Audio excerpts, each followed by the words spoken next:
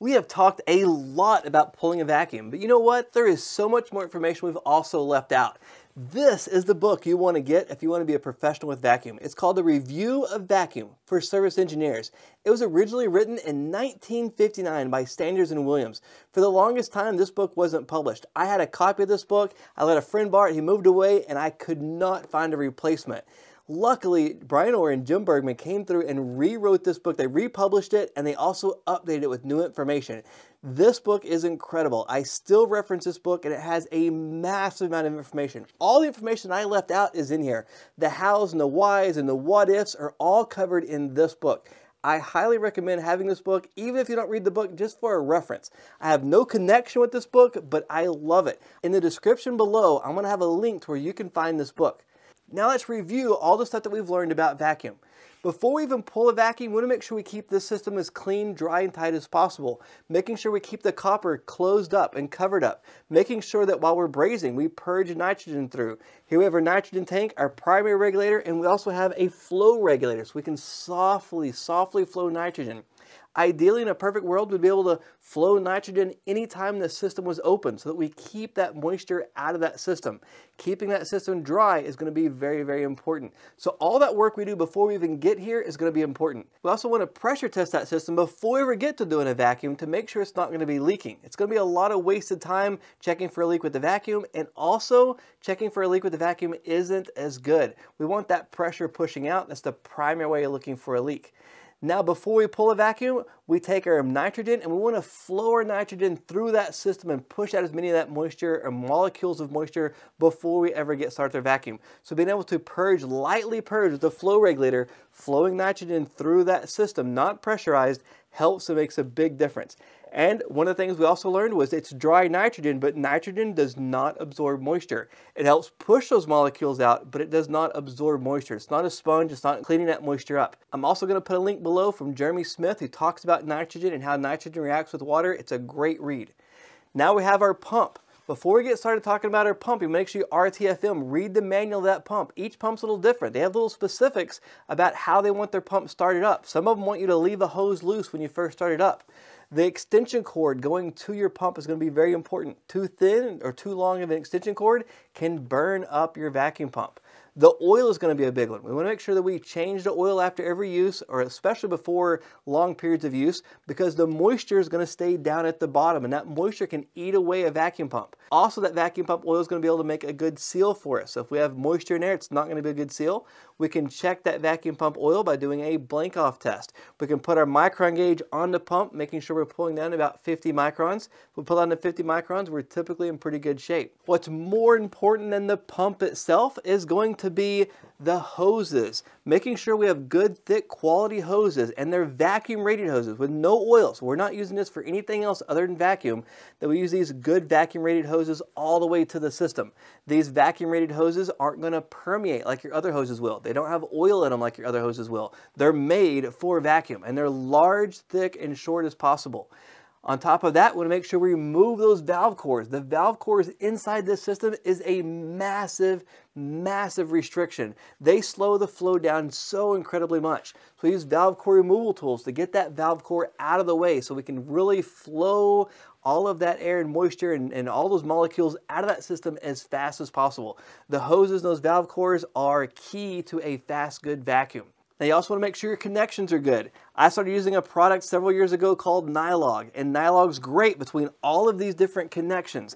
It helps seal that connection. I have no affiliation with this company. I just love their product because I've personally used it. This product makes a seal between all the connections, and it lasts much longer. I used to replace all my O-rings very often, and after using this product, I don't have to replace them nearly as much, so it's saving me money.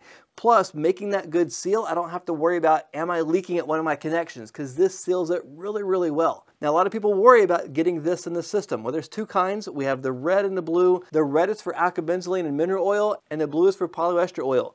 This works great. It's made of the refrigerant oil, and really it should never get inside. People say, well, what if it gets inside? Really, I could probably put this inside the system and it's not going to cause a problem. But the key is it doesn't go inside. It goes in all your connections where they seal together. It's nice and thick. It does make a mess, so you should have something to clean your fingers off after you're done, but it makes a great seal. So now you're pulling through the big hoses. All your connections are sealed up really, really well. Your valve core is removed. You're able to pull a vacuum nice and quickly.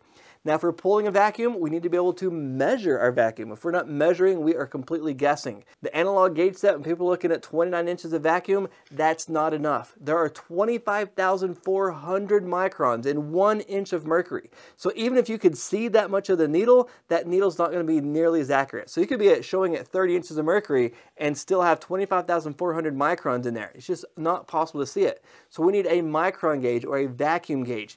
Nowadays we have digital micron gauges, which I love, but microns are not new. This is my first micron gauge, which is an analog gauge. It's not a new thing. Digital microns are the new thing, and it does make a huge difference. Me personally, I like to put a valve between my micron gauge and the system. What I found was doing pressure testing and flowing and adding refrigerant, it pushes all the oils from the system into the micron gauge, and I had to clean my micron gauge all the time. Ever since I started using a valve between my micron gauge and my system, I haven't had to clean my micron gauge not one time. So it is an extra connection, but I tell you what, I do love the difference that it makes keep my micron gauge good and clean. Cleaning your micron gauge is still going to be important. Make sure you follow your manufacturer's suggestions on that. Make sure you use what kind of cleaner they recommend for that. But also having your valve cores removed is going to be important. If I have my micron gauge on the outside of my valve cores, I'm not getting an accurate reading of what's happening inside my valve cores.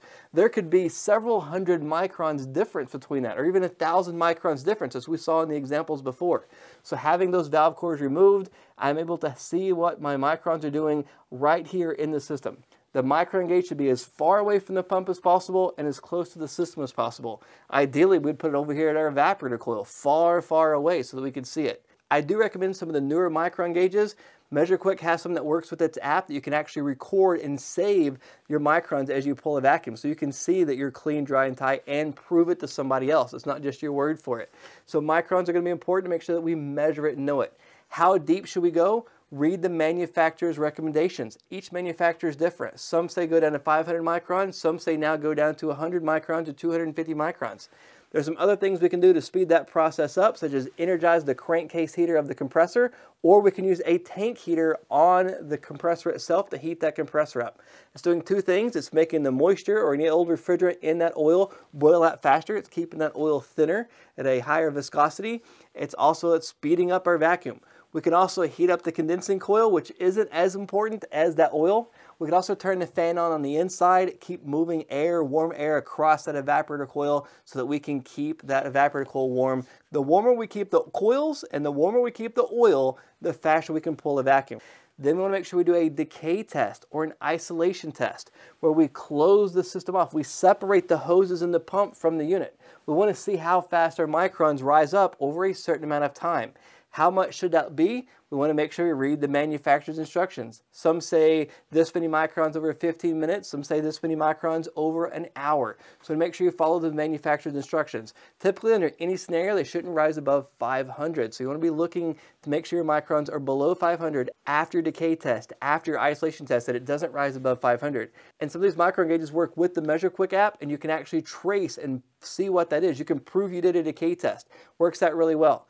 If your microns are rising up nonstop, you have a leak. You missed a leak with your pressure test, you have some kind of leak in there, you need to go find it. It could be a leak at one of these connections. You may need to go apply a little bit more of this, or you may have a leak somewhere in the system. If the microns rise up to say 1,000, 1,500 microns and then start to kind of level out, there's a good chance you still have moisture inside the system. That moisture is boiling from a liquid to vapor. That vapor pressure is raising up, and you're reading that vapor pressure at your micron gauge. So there's some of the three things we're looking for. Now your microns are going to go up casually, even under the best scenario. That's just part of how things work.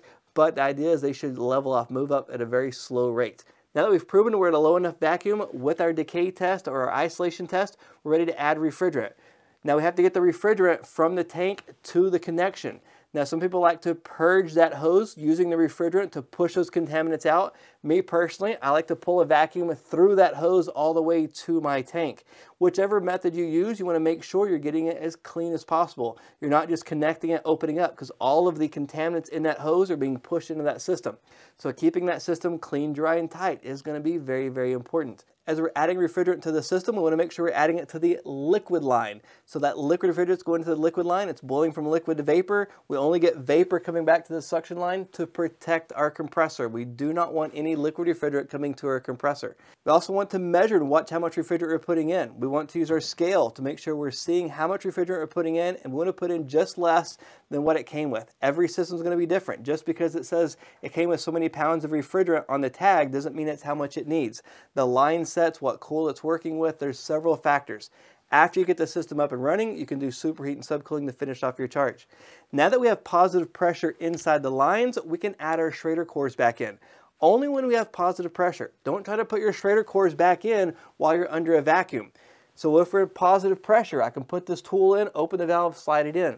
If I try doing that same step under a vacuum, well, as soon as I open that valve, all of that gap of air and contaminants and moisture are going to be sucked right into that system. So make sure it's under positive pressure. That's why we have the refrigerant tank in there first. Now, once these Schrader cores are back in, you're able to use whatever method you prefer, whether it's probes or digital gauges or analog gauge sets. You do your superheat and subcooling, make sure your system has the right amount of refrigerant in the evaporator, right amount of refrigerant in the condenser, and before that, airflow, airflow, airflow. We don't want to forget that. But now we can take all of our stuff away from the system, finish charging it like we normally would. Now, vacuum and dehydration is probably the most overlooked part of an HVAC and refrigeration system. When you first install that system, you have one shot of pulling that vacuum right. If you don't pull that vacuum right, you end up with moisture inside that system, and that moisture turns to acid, even with mineral oil. But now we have polyester oil, and polyester oil used to be an acid. We dehydrated that acid to make it an oil. So as we get moisture back into that oil, it turns back into an acid. And that acid starts eating holes in the evaporator, eating holes in refrigerant line sets, eating holes in the condensing coil. But on top of that, all the copper that it ate away ends up copper plating inside the compressor, doing damage to the compressor. It also starts eating away the windings inside that compressor. It starts doing damage to that compressor. So even though you don't directly see the results of not pulling a proper vacuum, it reduces the life of that system. It starts eating away and doing damages to TXVs. It starts doing damage to the compressor. All of the components of the refrigeration system suffer from not pulling a proper vacuum. So just because you can get away with not pulling a proper vacuum doesn't mean it's a great idea. That's why I love some of the new digital equipment that you can prove that you pulled a proper vacuum, that you did the proper decay test, and it held. That information, I think, is so valuable. It separates the people that are doing it right from the people that aren't. Now I can prove that I did it right.